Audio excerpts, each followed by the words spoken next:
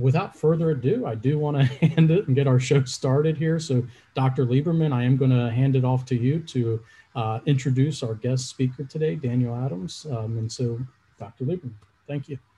Thank you, Jeff, and thank you, Joe, also for the announcement. I encourage students always to go for awards and any kind of scholarship opportunities. A lot of those things are left on the table, and they're really worthwhile pursuing those. And so I am extremely happy to welcome Dan Adams to our lecture series. This is a fine lecture, so I hope it acts as inspiration, a kind of mental creative break from your crunching for studio right now.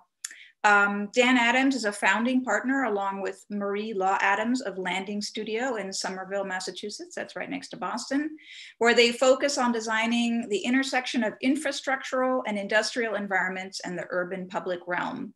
This work has resulted in awarded designs of Salt Dock public parks, a Department of Public Works public park, under highway public spaces, saltdock-theater, a saltdock COVID food hub, as well as installations, buildings, and events, and operations and maintenance agreements. So Dan is the director also of the School of Architecture at Northeastern University in Boston, based, I would say, on the kind of excellence of the work that he has done with Landing Studio. And he's a graduate of Harvard University and University of Michigan. I think one of the really interesting things about Dan's contribution to this semester's theme, the role of technology in architecture, is that it is a different take on technology. So it's sort of a way of expanding as well as kind of focusing our understanding of what that can mean in architecture. And he and his partner, Marie, really have redefined like what an architectural practice can be and what kinds of questions that architecture can address. So with that, welcome, Dan Adams. Well, thanks so much for having me, virtually. Obviously, I wish I could be there in person to visit you all, visit your campus, but I'm really delighted to share this work. I'll just share my screen here. Is this coming through, Vonda? Great. So as Vonda said, it's really a very sort of luxurious opportunity for me to think about our work in a slightly different way, maybe than we normally do. I kind of gave it this goofy title, technology, mainly because it had just never occurred to me that the word ecology actually sits right in the word technology. I don't know why I had never noticed that before, but when I was thinking about the lecture, it had dawned upon me, and I don't normally go with these, I don't know, goofy kind of titles, but it just, maybe it'll make sense in a minute. And I guess my appreciation for being able to just think about the work in this way is this notion of productive frictions, which is a really, it's a sort of critical part of how we approach our practice, which is to really think about kind of where does new urban space and urban design come from.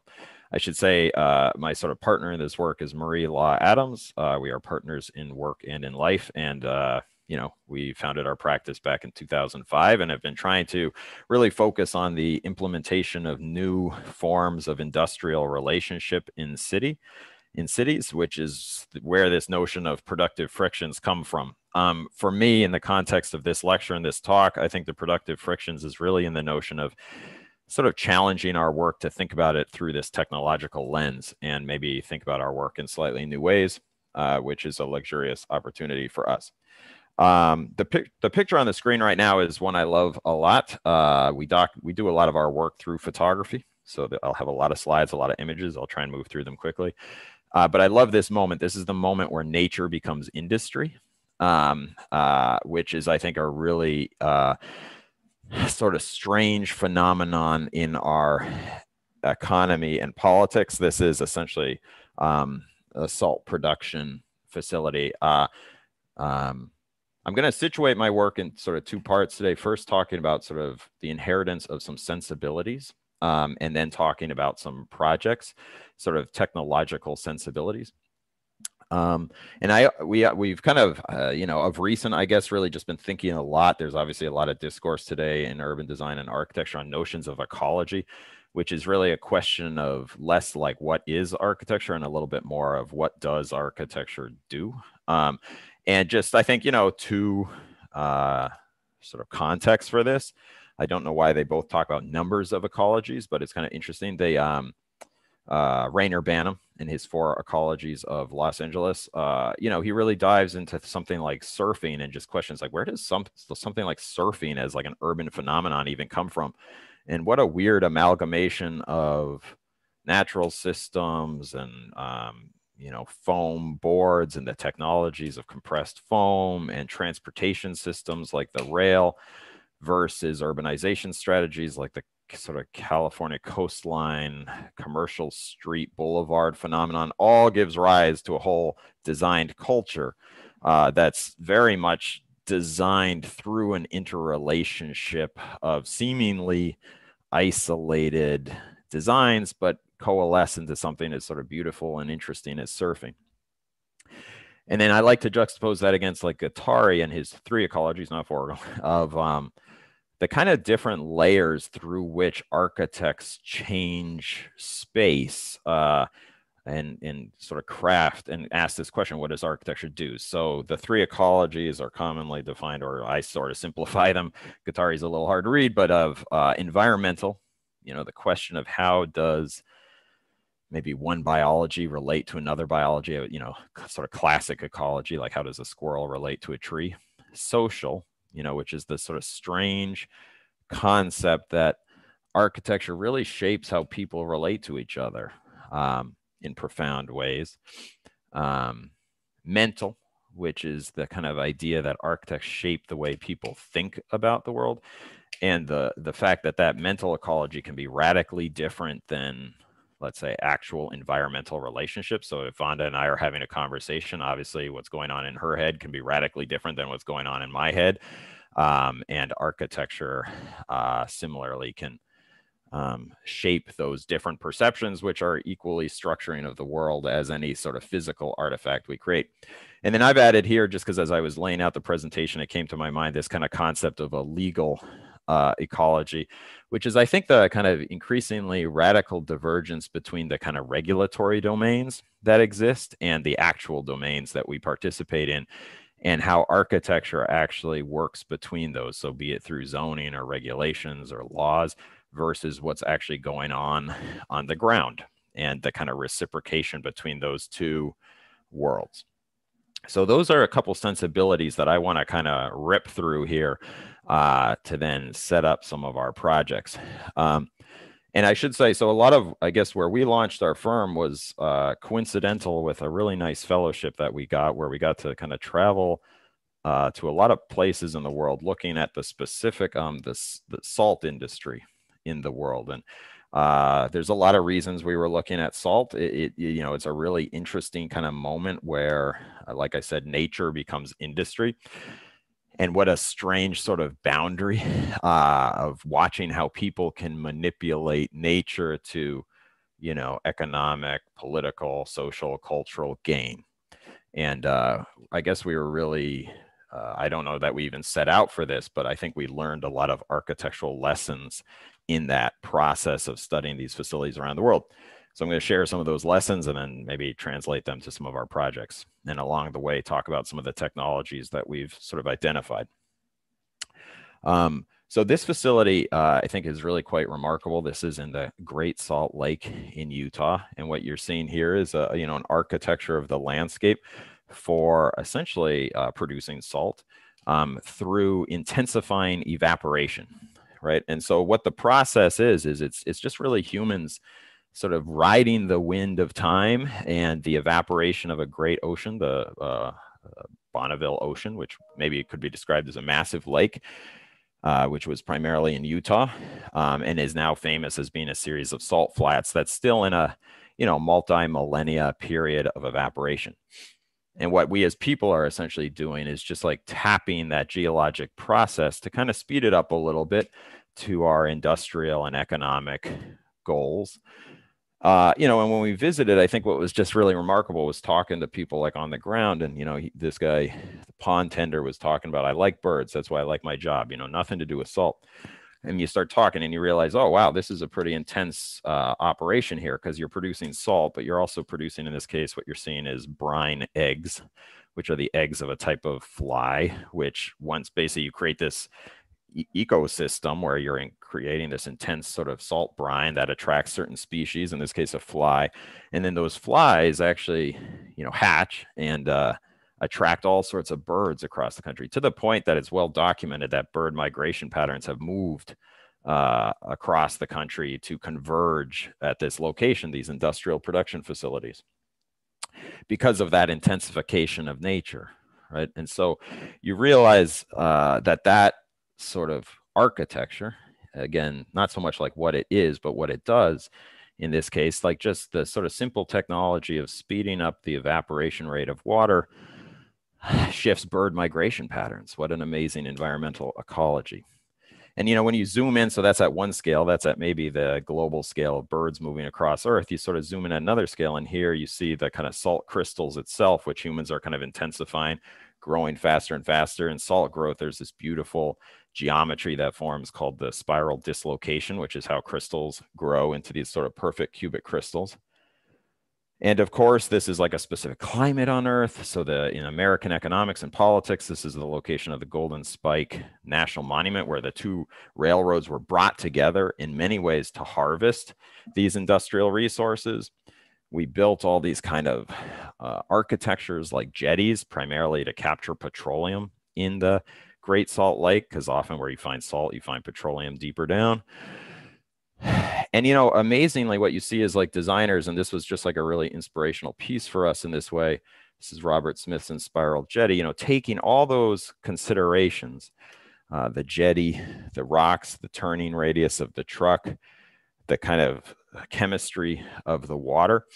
And he was really intrigued at how this kind of spiral geometry could, you know, change the stagnation of the water to actually create the red algae, the more stagnant the water gets, the more red the water gets, this sort of symmetry between the chemistry of that water and human biology, particularly blood.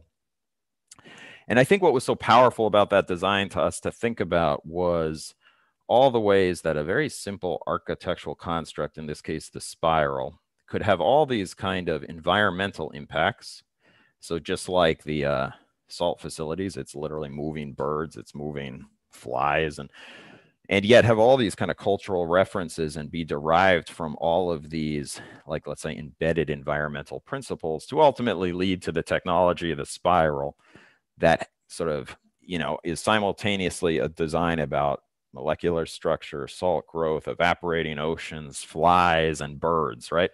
So it's like, are you designing a spiral, or are you designing bird migration and flies?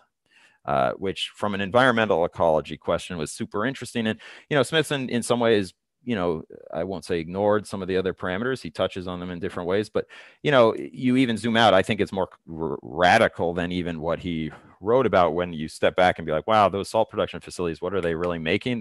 That entire system, that entire bird migration movement, for example, is to produce pool softening salts that are exclusively distributed through Walmart. So this is a Walmart, you know, pool softening production system that is creating this environmental ecology. So it makes us really think about the kind of social implications of these ecological systems. And, you know, a different place that we were looking at, this is Ile-de-Ré, France. It's a very low-lying island environment, quite sort of beautiful, I guess you could say, in terms of the character and this whole kind of constructed canal system. And the sort of social ecology here, this is Marina Abramovich project, one of our early projects I just always loved, just because of the kind of almost comedic quality of this, of you can see how architecture so dramatically has the potential of influencing social relationships, good, bad, awkward, where people are literally forced to squeeze through these naked people passing through a doorway, and the kind of relationship of architecture to that space. Or, you know, Hertzberger's lessons for students of architecture and the ability of architecture to shape social relationships, right? Quite physically. And I guess what Ile-de-Ré, and then I'll show another site in a minute, sort of taught us was how these seemingly benign, and this is another reason we were studying salt, is salt is so neutral. It's so cheap. It's so everyday. It's like talking about the air. Salt is literally everywhere on Earth.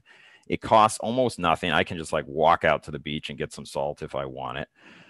So it itself is almost nothing in our systems because it is so ubiquitous and it's so common. It's literally in my blood. It's in the ocean water. It's one of the most abundant minerals on Earth. And so why we were studying salt was it was almost like a way to study a global neutral. Like, oh, and you could really study a place by studying salt because salt's almost irrelevant. So it just reveals all these aspects of a place. So in Ile de Ré, what was so interesting, you see this low-lying island, off the coast of France. And they've essentially calibrated, like agriculture in the US, they've essentially calibrated the island to be a salt production machine. So the whole island performs in this production of salt. Simply, it's a mixture of the kind of clay-based sediments and this beautiful product called the fleur de sel, which you'll sometimes find in very high-end restaurant, which is basically the flour of salt. That is, the water evaporates, the salt grows. And you have these people called sauniers who rake the salt off the surface through these sort of delicate ponds where the ponds evaporate with wind and sun. And I think from a sort of technological perspective, the thing I found so sort of amazing about this was just the sheer simplicity by which this entire industrial machine was operating, where when you want to really move water fast through the system, you pull out that whole shake. But when you want to really calibrate it to sort of small flow, you just pull out the cork, right? And then otherwise, that degree of I guess, minimal precision. We often call this sort of an elegant detail, how one small design detail can manifest and regulate a huge network. And in this case, an entire sort of production and cultural product. So what you see here is this whole image, this organic quality, this zero petroleum input, the produce, coming from France and this beautiful landscape, coupled with the image of this, this sort of beautiful imagery of the guy raking the salt, becomes this cultural icon, this sort of brand. The saunier, right, is on all the package of the fleur de sel product, which is sold at exorbitant prices, around the world because the sort of embedded cultural and social value that this ecology creates. And so you see here, this cost €5.50 back in the day. I mean, just to be honest, I can buy a ton of salt from our industrial mines, 2,000 pounds I can buy for less than that. But what you're, of course, buying here is sort of a social cultural value to the point that people travel there to even participate in the process, right? And then it's amazing because you take that exact same process and you recontextualize that, in this case, in the salt flats of Mumbai, where they use the exact same kind of calibration system, very similar kind of clay-based dike systems. In some ways, a more radically dynamic, in this case, nomadic family units that are moving through. This is actually now at Sambahara Lake in Rajasthan, to produce essentially an identical product that then has an entirely different cultural meaning and cultural valuation. In this case, these facilities are producing government rations, which are issued out by the government to ensure sort of nutrition delivered to the citizens. So it's sort of part of a public sector. You can see public sector for serving the nation. So amazingly, you start to see how the kind of consistent architecture, consistent technology becomes entirely socially and culturally situated, and radically different, though identical, between these two environments. And in the end, inherits entirely different sort of cultural significance to those communities. A form, again, of social ecology. So moving on to the mental ecology, as sort of an archetype we focus on a lot, the ideal X is this sort of amazing ship. Post-World War II, you had all these T2 tankers that were left over. And, the famed story is a New Jersey truck driver had this sort of realization wow, how inconvenient and laborious and human in a way, how humanly flawed it was to engage people in moving goods from trucks onto ships. He kind of looked at it and it was wow, what's really slows this down from an efficiency perspective is people, because people, they drop stuff, they make mistakes, they ask questions, they wonder why we're shipping, food from our poor, impoverished country to a wealthy country. Why are we doing that? So people are kind of in the way and they slow things down. And so a pretty, revolutionary technology at the time was the invention of containerization, which really on the screen here shifted, the relationship of people to goods to a broken relationship, right? Where most of us today have very little knowledge about our participation with our material footprint. We kind of don't know where our stuff comes from. We certainly don't know who was involved with making it. We don't know who produced it, and we don't know what its impacts on the environment were because we're disassociated. And those are not unintentional designs. Like, it was very intentional to design containerization to eliminate people from the process, right? And so that goods can kind of just move around the world relatively unimpeded and sort of unknown.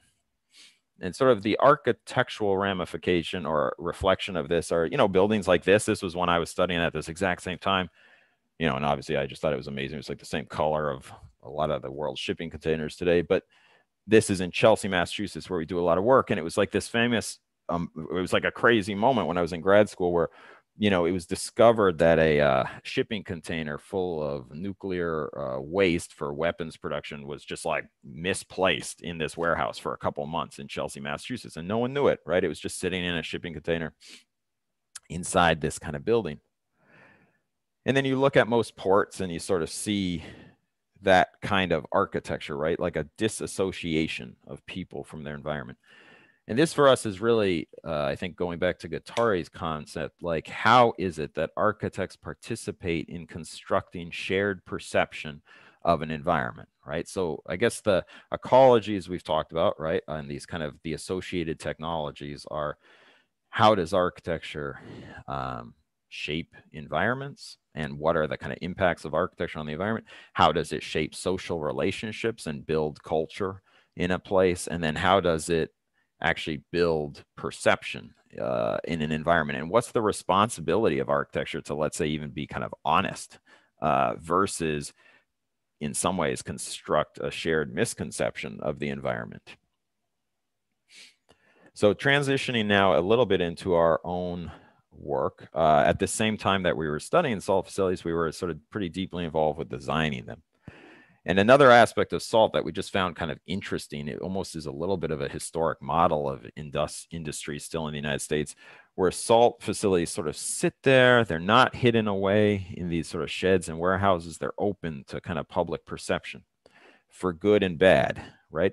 But by being open to perception, they're open to critique, evaluation, consideration, social ecologies, and mental ecologies. So here you're seeing the kind of global convergence, right? Where global resources like the Atacama Desert here, which is essentially where they're mining an evaporated ocean in the Atacama Desert, is connected, in this case, to Boston, Massachusetts, where I'm located. Or another facility in Northern Ireland, right, where underground, a different ocean. This is an ocean that predates the Atlantic and the Pacific, called the Zechton Sea, evaporated about 250 million years ago, as the Atlantic and Pacific someday will. And we are mining that between Ireland and Poland to, again, extract materials which are brought, in this case, and this is where I guess the hints for me of things like legal, and I'm calling it legal ecology, I guess it could be called a regulatory ecology, start to come in, right? Like what are the structures on Earth from a jurisdictional and a bit of economic characteristics start shaping the kind of architecture of the world? In this case, how can it be that mining so deep underground is efficient and logical? Well, in many ways, it's just the sheer expedience of crossing the Atlantic Ocean and not needing to go through the Panama Canal from something like Chile or Australia. And the sheer, at the time, this is now pretty outdated information, 10 years old already, but the sheer like savings of passing through the Panama Canal toll is sort of, let's say, offsets the cost of mining underground. And so you start to have this sort of whole economic ecology on Earth. So in Chelsea, Massachusetts, where we're working, right, that kind of ramifications of that are, that on a summer day, you look down your street and it might look like this. And if a shipment comes from Mexico of recently evaporated salt, it sort of looks like this. And then if Chilean salt comes, it looks like this. And if Northern Irish salt comes, it looks like this. And the city is situated in this kind of global performance, right? And people participate in that. So in some ways, the salt is put into the ecology of the city. This is actually Staten Island, where it's another similar facility, just like a bus stop.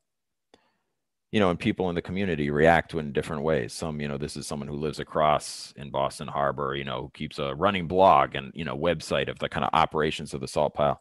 And of course, others are sort of protesting the salt pile. And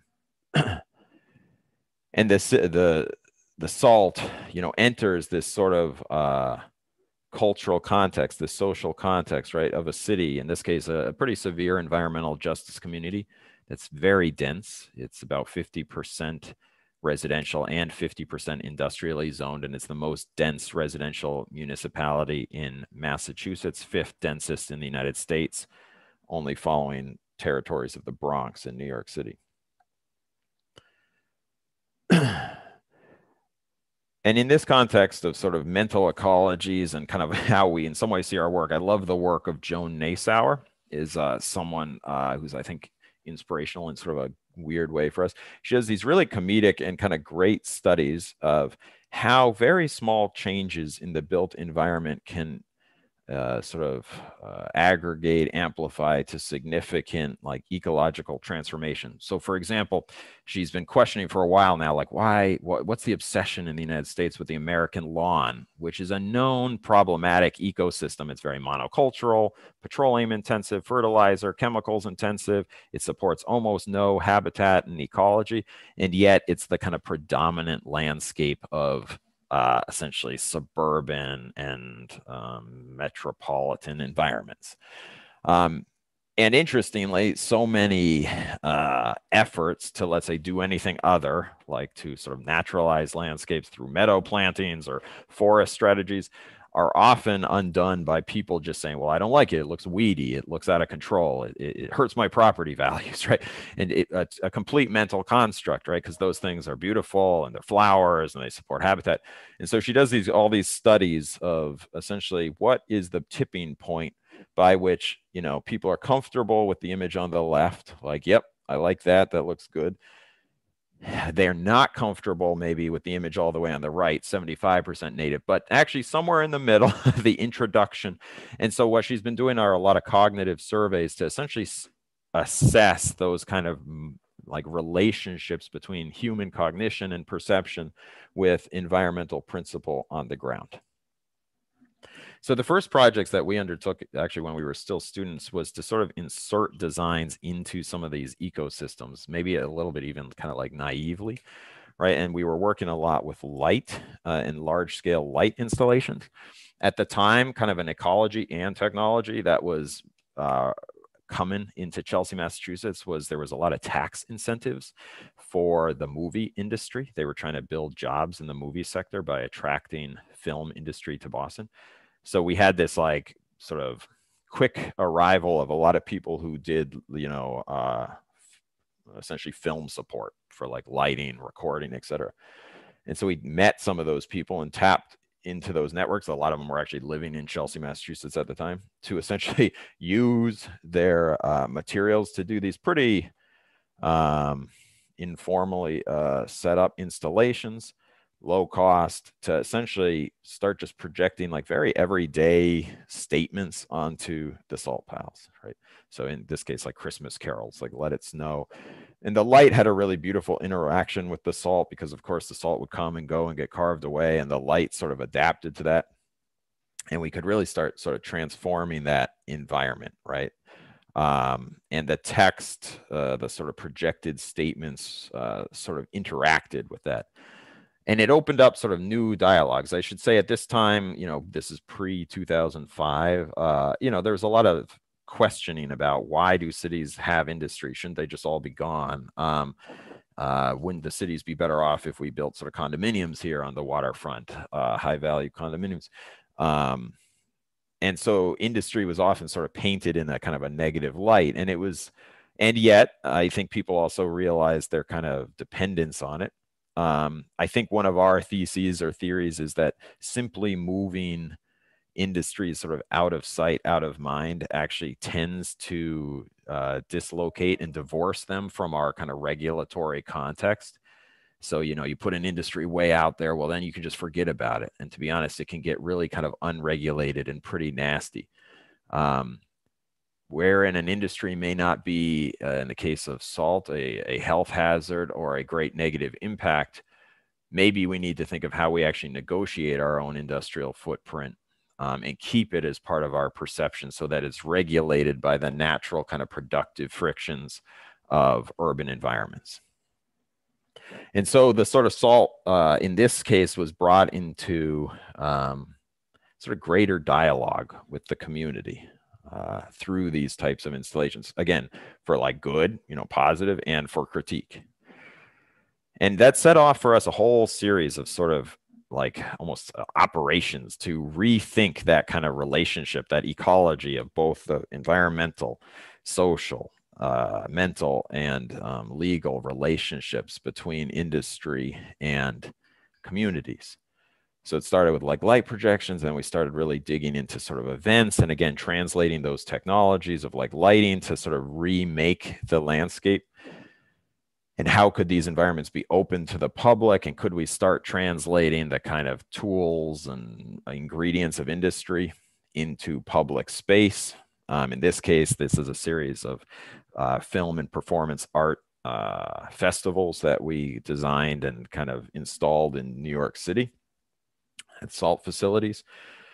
And, you know, very quickly when, you know, you're working in one ingredient, in this case, light, and there are tools, you start working with other ingredients like the salt itself and figuring out even techniques of how do you work with the laborers on the dock to actually construct like architectures out of the salt.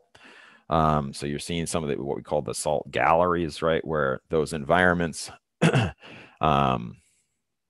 can sort of be built to then support the various art installations and become essentially like a festival ground. And it was, I think, really exciting to us again here to see how actually a material that in most contexts is kind of bemoaned and in some ways disliked as sort of an industrial necessary evil could start to become a sort of new ingredient in the city. And artists are obviously sort of great for reconceptualizing things in that way. So you see here all the different kind of archetypes of galleries that were designed and installed, and all the different material properties of the salt that were capitalized on it, be it, you know, the relatively benign characteristics of it to like your skin and your body and your biology, to, you know, its structurally supportive characteristics, to its reflective characteristics. And I think what we even started seeing is then even the kind of casting of the industrial landscape into new light. I think it's even funny in this photograph here, right? Like all the people aren't looking at the artwork. They're looking out into the industrial waterfront, right? And connecting to a landscape and a series of systems that they have been really quite dislocated from. And some of the nicest moments in the event were actually as things would be wrapping up, people, you know, would almost follow the artist's lead and just start to kind of reconsume the industrial landscape. So here you see people kind of just climbing on the piles, hanging out.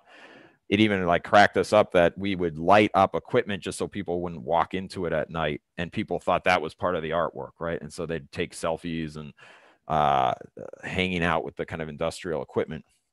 And you see art pieces like this, and even the process, this one small child like destroyed that entire art piece when it was done and had, you know, a great time. And the specific technologies of that, or even how we specify the specific salts, you know, salt takes on really different kind of character if it's evaporated versus it's blasted out of the ground. So evaporated salt is really soft and tactile like snow to the touch. And so for us, this is like a rolling process. And I think when Vanda said it's a little bit of a way we work or a new model of practice, we often refer to this a bit as like an architect in residence almost, is that we kind of, I guess, just like this is a client, a company, you know, that we've been working with since 2004. And it's really afforded us the nice opportunity to just kind of keep adding to that palette. And I think in ecological architecture, that's a fairly vital way of working, because it's not about creating a one-off project that serves a singular purpose. It's really about designing the relationship of industry and infrastructure over time which is, I think, a fundamental question in sustainability today that is a flawed aspect of architecture as a discipline, is the kind of one and done contract model.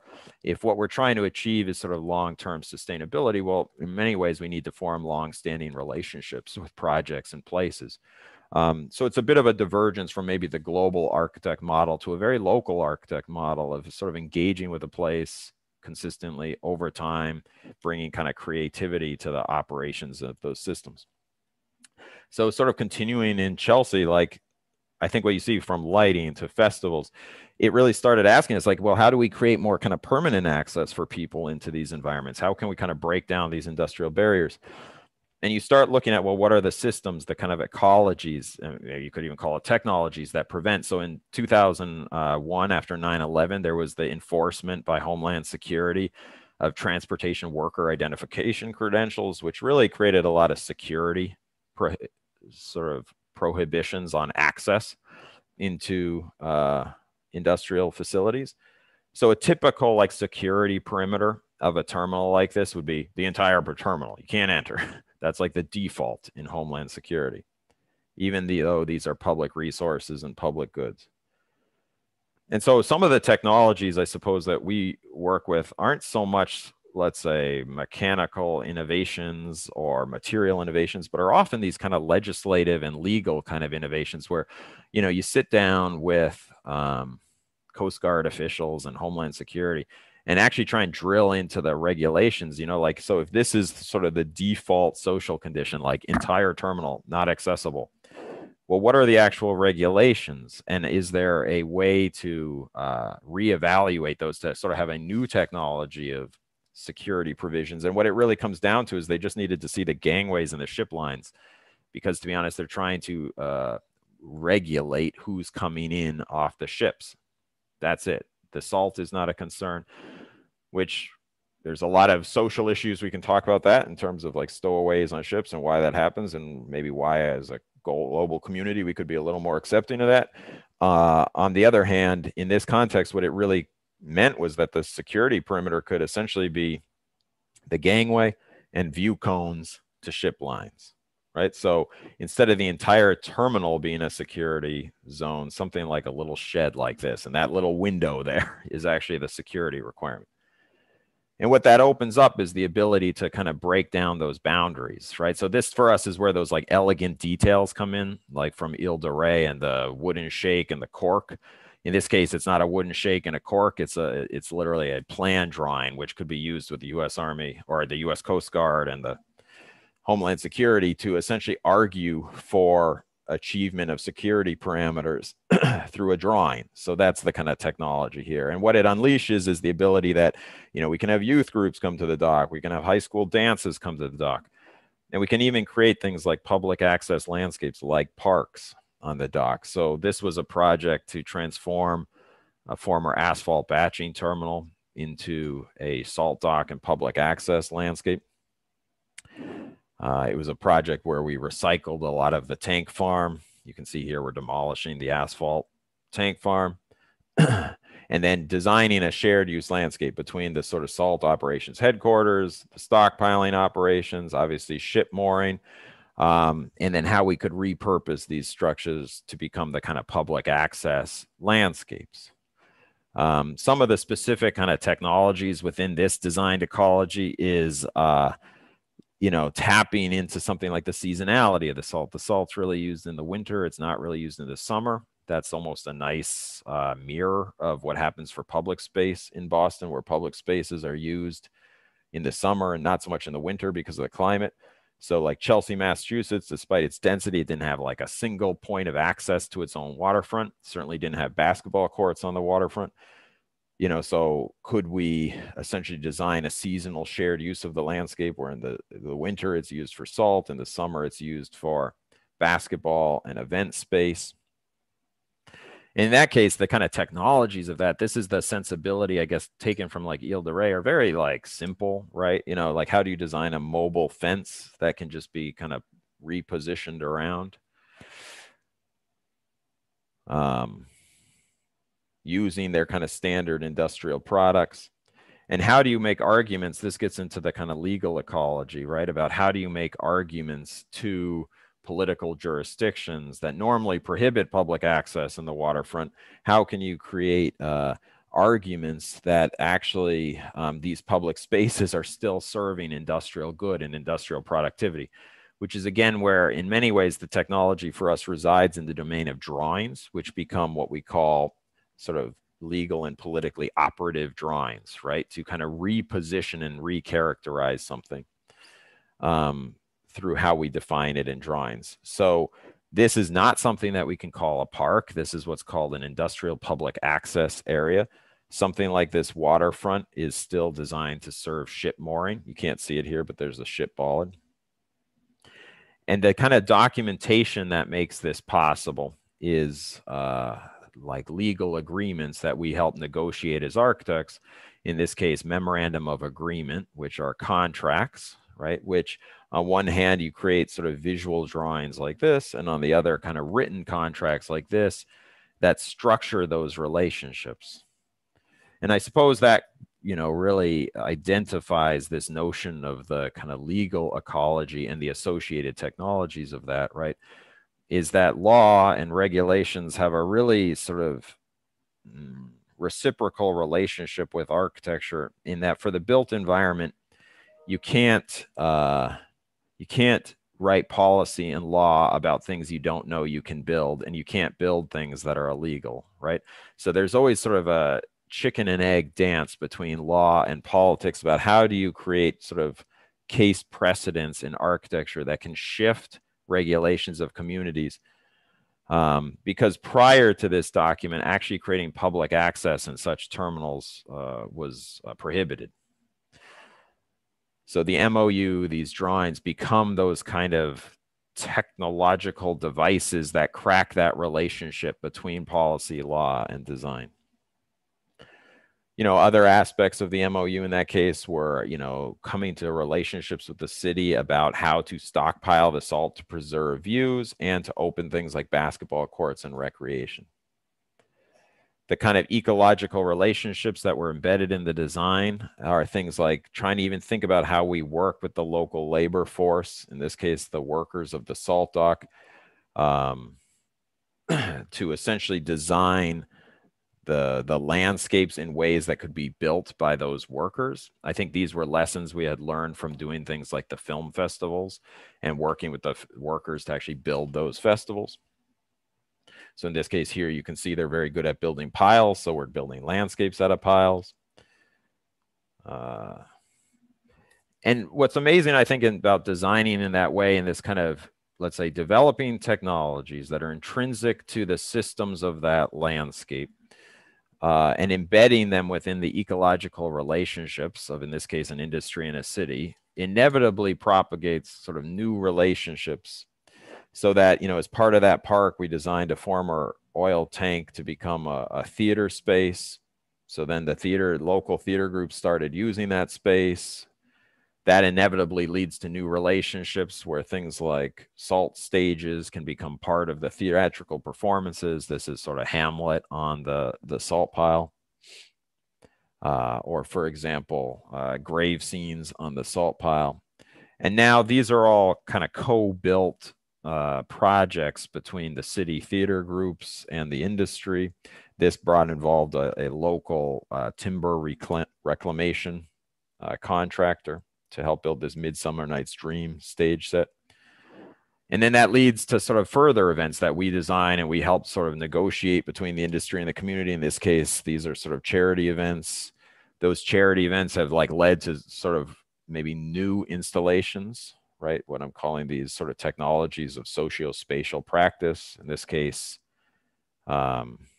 electric infrastructure.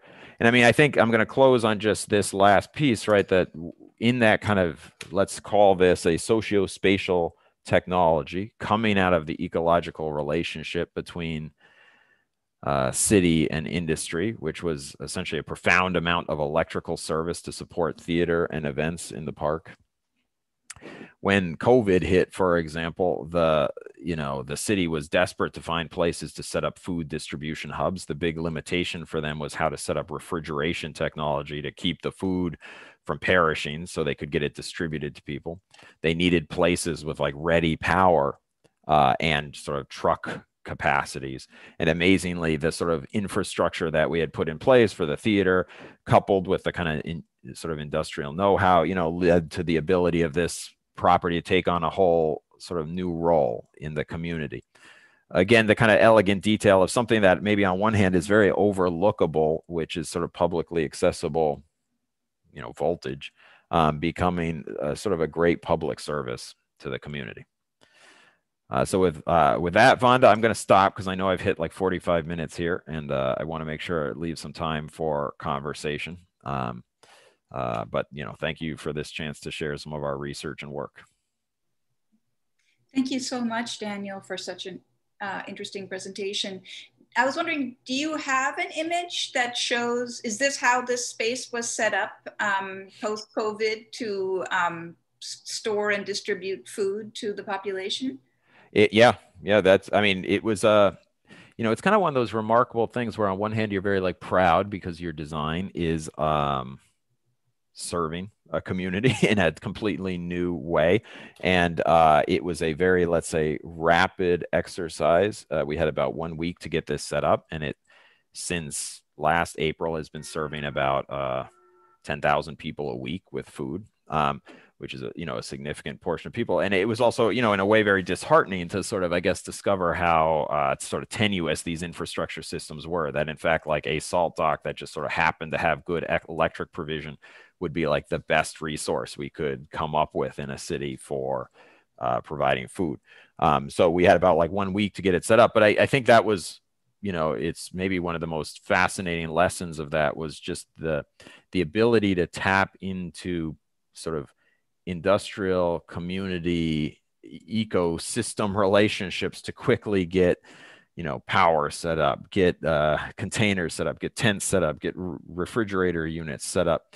Like those kind of relationships were probably more profound than any possible infrastructure system could be to just immediately address a kind of rapid community need.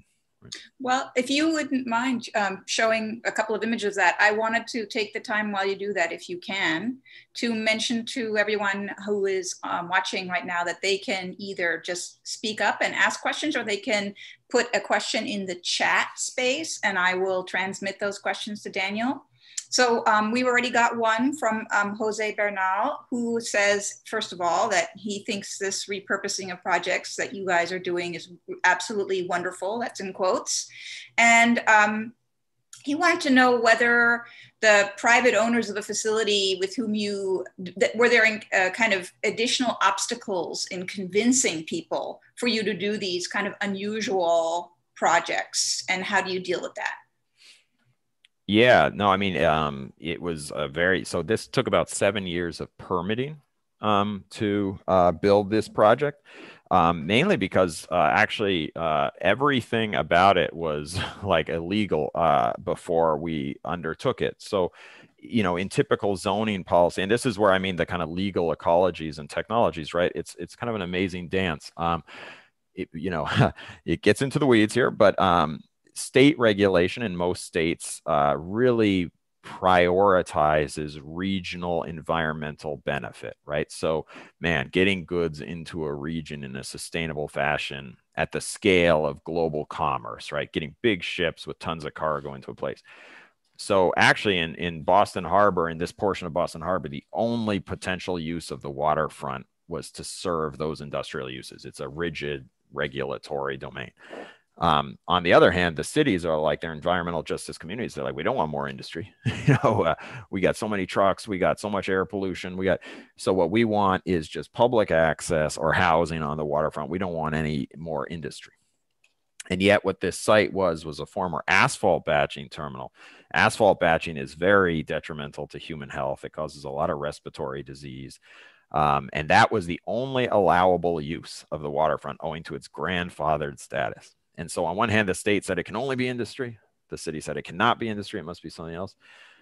So what that led to was like a 7-year kind of negotiation where we had to prove what we would call a less detrimental non-conforming use compared to an asphalt batching terminal, to kind of find a negotiation.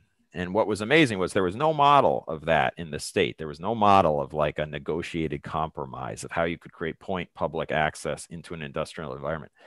And what's kind of amazing to see is now that there is a model, actually the codes in Massachusetts have changed. So it is pre-scripted now in Massachusetts. We actually had to change state law to do this, that now you can create these kind of co-shared environments, right?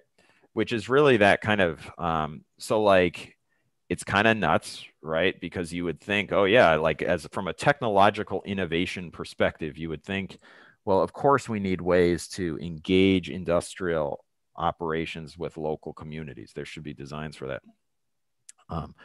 But you can't, again, regulate or legislate about things that don't exist. So if you don't have a kind of productive model of it, you can't write a code about it, right? As soon as you do have sort of proof of concept, then you can write code, which then allows this to become sort of a model in other sites.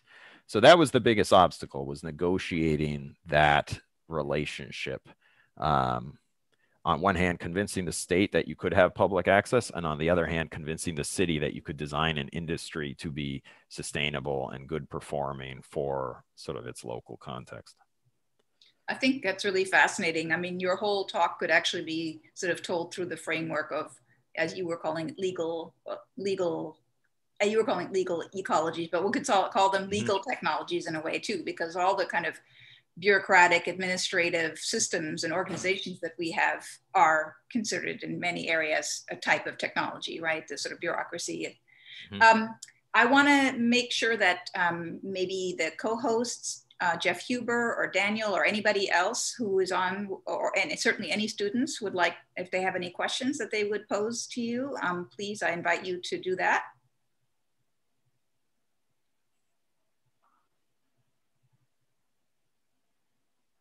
For some reason in the virtual world, the kind of response to an invitation like that takes a little bit longer. I think I was just going to say it's fantastic work.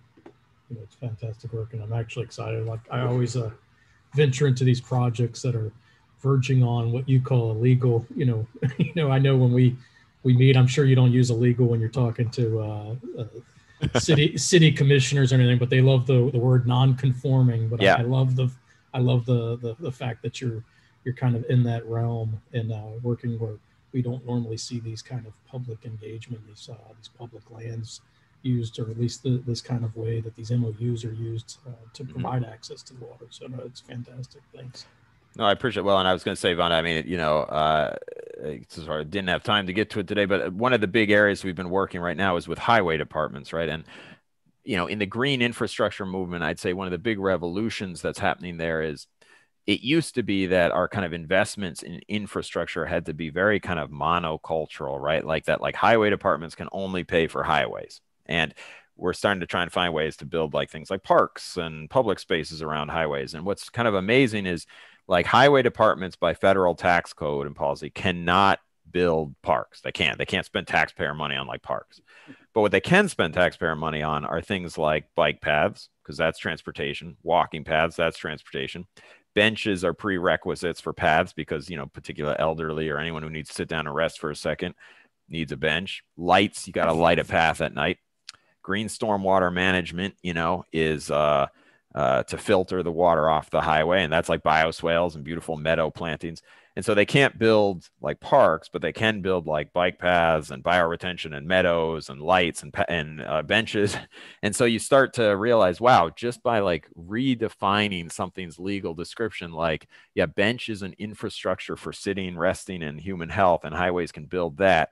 So if you just sort of recharacterize it and kind of rethink its definition, it's like you don't even have to invent anything new. You just need to recharacterize something you already have. That's that kind of legal ecology technology concept, I guess, which we're starting to kind of play around with. I think what's tremendous about the kind of work that you do is something that you touched on earlier on, which is that You know, a lot of architecture has a kind of object. There is not that much understanding of the local context, whether it's a social or ecological kind of elements. And buildings are designed often for their formal and stylistic properties, but very little is done, you know, post-construction to understand how these spaces are inhabited and what happens. And in your case, because these projects are, as you say, illegal, or there's no precedent that exists for them, you have to do so much work with your client, with different agencies, with the neighbors. And so you actually, the projects themselves kind of emerge from this accumulation of knowledge that happens as the designer. So it has a kind of opposite time span and the kind of form that it takes up. We have another question from Jose, who is, and this actually speaks to maybe the regulatory climate of Massachusetts and ports, maybe more generally. He's sort of translating the work that you do, or hypothetically translating it to South Florida, where there are also industrial and port facilities.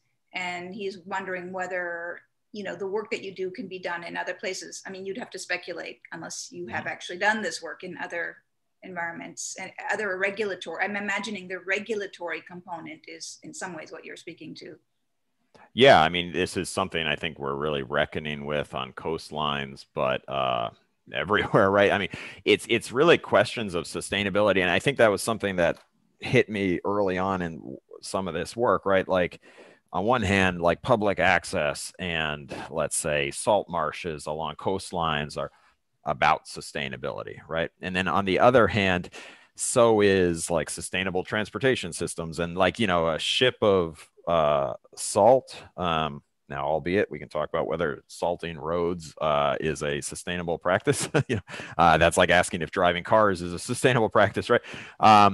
Is complex, you know, and we reflect on that a lot in our work. But for example, you know, if I can't dock a ship, well, then I got to bring 3,000 trucks from Port Newark to get that cargo, right? And so, you know, one of the big challenges in this is literally where you get those kind of conflicts, right? Like on the state level, they're like, man, if we lose the ability to bring ships in, we literally are going to be dependent on Port Newark, you know, in a 4-hour drive of trucks to get our goods. Okay, that's a problem.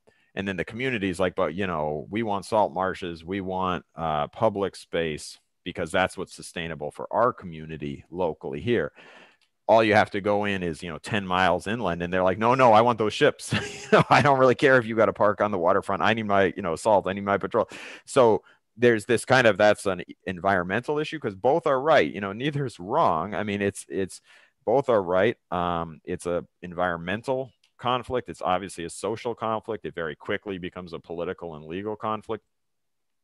And so that's, yeah, I always like in architecture the notion of, we focus a lot on the kind of the footprint, the question, like, again, not what is architecture, but what does architecture do? Like, in the end of the day, I don't really care what is architecture. It's like, what does it do? You know, how does it change environmental performance? How does it change social relationships between people?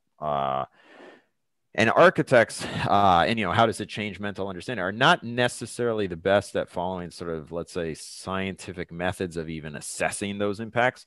To your point about like post-occupancy surveying, or even I've started working here at Northeastern with like our psychology department. Like, so often architects have these sort of funny statements. They say like, oh, this changed people's perception of X, Y, and Z. And you're like, oh, did it really? Like, how do you know that? You know, did you follow a cognitive surveying process to assess that, or you're just sort of intuiting? So those are some of the things I think we're grappling with as architecture starts reflecting. I mean, I think it was very convenient, you know, I don't know, even 100, 50 years ago, that you could kind of build something and not be accountable for its impacts, accountable on its environmental impacts, accountable for its cultural, social impacts, accountable for its mental impacts.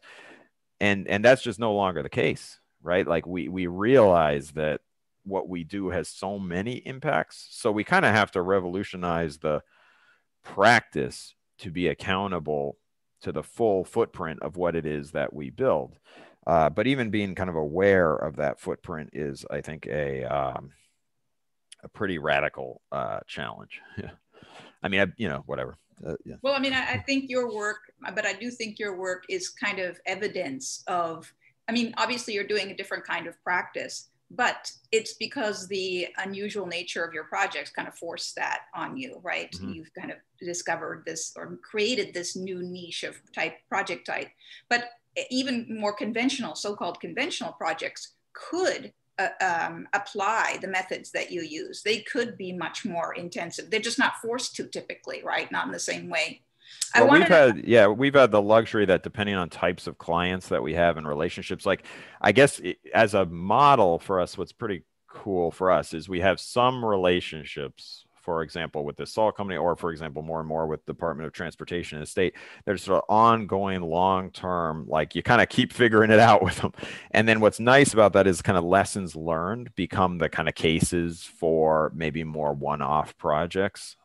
So that kind of model of firm, I mean, I guess I think it's, to be honest, if you look in the history of architecture at the Albert Kahns and the Peter Barons, who had sort of long-term industrial partnerships, I think it's only a fairly, and to be honest, traditionally architects were more locally engaged. Now they've become much more global, which means they're much more detached from the subjects where they're working. Like, I actually think it's a fairly recent phenomenon that architects have such short relationships with environments. I think traditional modes, people worked more locally. They were more situated in their local context. So there was more of a kind of give and take, less of a parachuting in of architecture into an environment. So in some ways, I don't think it's not exactly like innovative on our part. It's almost more just like returning to maybe a more historic model. There appears to be one more question. It's quite broad, so I don't know if you want to shape it to be a little bit more specific to your practice. But if you can see, Jessica wrote, speaking about human health, what are other ways that architecture can have an influence about on human health, including mental health? And I'm going to you've sort of addressed that a little bit. Obviously, mental and physical health can't be separated from probably environmental goods or harms, and that's something you're addressing, but maybe you can speak a little bit to that, and then we'll wrap it up because we are over the hour and I want to be mindful of other people's time. Yeah, no, I think it's a great and yes, very big question, Jessica. I think I really, for me, I'm sure there's a lot of ways to look at it. I think the kind of footprint concept is a really interesting one, right? It's a challenge to us as designers. It's paralyzing actually as a designer. Like it's absolutely paralyzing if you were responsible for everything you did as an architect, right? Like if you had, and that's my lesson for like from Smithson, for example, right? Like, no, he did not even, not in a single of his documents does he write about birds as a result of spiral jetty, right? He had no conception or thought that, his work would participate in like moving the migration patterns of birds. He was kind of tapping into all sorts of other systems. But like architecture, because it situates itself into an environment, is such like a powerful influence on that environment.